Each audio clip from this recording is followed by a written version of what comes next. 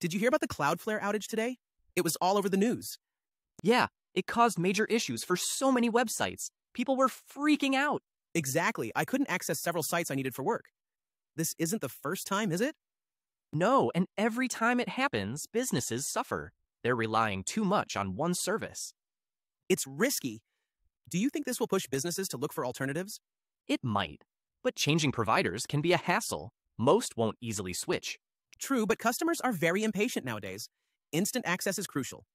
Right, if downtime becomes a trend, customers will start looking elsewhere. They want reliability. What do you think Cloudflare should do to regain trust? They need a solid communication strategy, especially during outages. Transparency is key. Agreed. They should also improve their infrastructure to prevent this from happening again. Absolutely. Investing in better resources could make a big difference. Let's see how they respond. Fingers crossed they learn from this. The competition is fierce.